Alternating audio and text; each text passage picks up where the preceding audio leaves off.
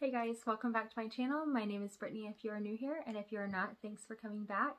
In today's video, I wanted to talk about what fits in the new Louis Vuitton Nano Speedy that I got just a little bit over a week ago. So if you're interested in that video, just keep watching. Alright, so I'm going to start out with what I would normally put in this bag, and then I have a couple of other things that I want to try and see if they fit also. So let's get started. First, I want to put in my card holder.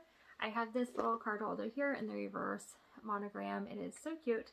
I have done a video on this too. I can link it below if you guys would like, or I will link it below.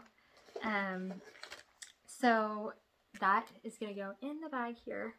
So this easily fits in the bag. Okay, and then I have my key holder here. This one is from Coach. I do like it quite a lot, and I'm going to just stick that in the bag here. No problems. That is with both of those items there. And then I'm going to stick my key fob in. No problems with that either. So there we go. And then I have been keeping a little lotion in my bag because of the sanitizing and the hand washing that I've been doing lately. So I just have this Burt's Bees body lotion here, just the mini size, and I'm going to stick that in there. So here is, let me see if I can move it around so you can kind of see how it all looks. Okay, so here is kind of what it looks like that.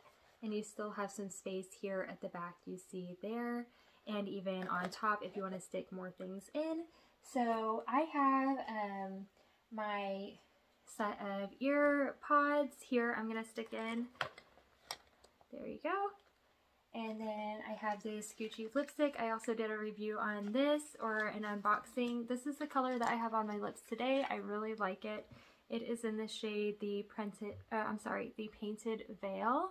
So that is what that looks like there. It is a really pretty neutral color. So I'm going to stick that in there. And then I'm just going to put in a hand sanitizer also. This is the Bath & Body Works Peach Bellini. It smells really good. So at that point, we're still not even full. I have a ton of stuff. This is more than what I keep in. The things that I normally keep in are just my card holder, the key, the little key pouch, and then my key fob, of course. And I'm trying to think if that's it. I think that's usually it, just those three things. And then I'm also going to show you what I'm filming on my phone, but I do have my little case here, so I'm going to show you if that fits also. With everything I have in, I'm not sure that it's going to fit. This is something that you have to fit in at an angle like this. So let me rearrange some of the stuff or take it out and put that in first. That way you can see. So just a second here. Okay. So if I was to stick that in, I just go in and at an angle like this. And then down like that. Now you see it does fit in there, and I can stick more things in, but if I wanted to, once I put in the little card holder here and some of the other things, then if I wanted to get my phone out, it wouldn't be as easy because you've got all of the other things in there. So I mean, it would work, but if you are needing to get it out in a hurry or something like that, it's not going to be as easy to get it out. So what I typically do is keep my phone out, and since I wear jeans so much, I usually just put it in my jean pocket. But I mean, it is a fairly good size. Here's the little thing for it, but it is a fairly good size phone.